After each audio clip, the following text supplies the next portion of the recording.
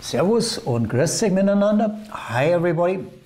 My name is Dieter Vanschura. I am the owner and manager of the Artelino company, and we sell Japanese art prints in weekly online auctions. Well, dear friends, what fascinates me so much about Japanese prints is not only the aesthetic aspect, the art itself. It's the fact that many of these prints, especially the old prints, they tell stories. Japanese prints cover all aspects of Japanese life, Japanese history, Japanese culture, and the Japanese way of life. And a very frequent subject is sumo wrestling. Sumo wrestling has its roots in the Shinto religion. Written records show that it must have been practiced as early as the 8th century, but scientists think that it's at least as old as 1,500 years.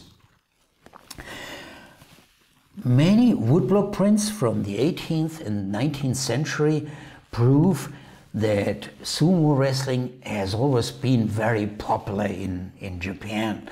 It also kept its popularity after 1945, and after World War II, for the first time, a non-Japanese, an American with the name of Akebono, he reached the highest ranks in sumo wrestling, and of course that gave an additional boost to sumo wrestling and made it also popular outside of Japan. Sumo wrestling is rather specific. It's more than a sport. The match is accompanied by lots of traditional ceremonies. Well, there's first the marching in of the champion. Oh, big. He's accompanied by 2 assistants. One assistant is walking in front of him and the other one behind him, whom you usually don't see. Because, you know, these guys are huge in vertical and horizontal size. Well, the referee, he wears a luxurious kimono and wears a strange hat. And then comes a series of opening ceremonies, opening rituals, and then the contest can begin.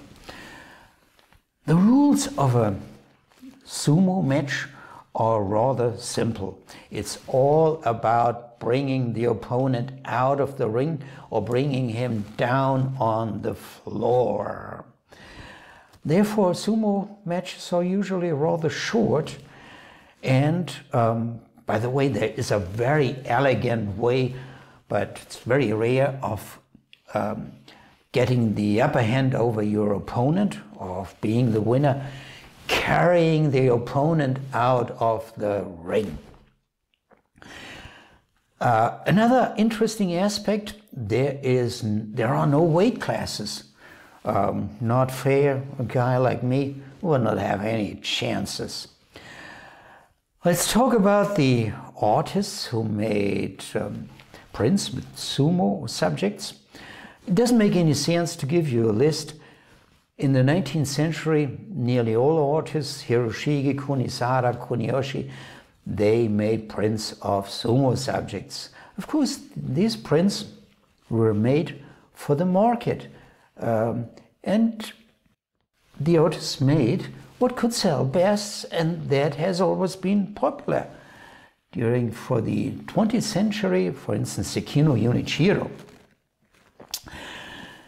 Well, many of the prints from the 19th century, like this one, they were made by unknown, or we are not capable of identifying them. That doesn't make them less attractive in my view. A few tips for collectors. Single prints like this one are usually inexpensive, but some prints, especially multi-panel prints, can fetch very high prices. Well, you can find Japanese prints with sumo subjects every now in our weekly online auctions, so check our catalogs. I would be pleased to see you in our auctions. For today, enough. And if you have any proposals, about subjects for our videos that we produce on a regular basis about Japanese prints, write me an email. I would be pleased. And if I like your proposals, we might produce a video about your proposed subject. Have a nice week. Thanks for watching. Goodbye.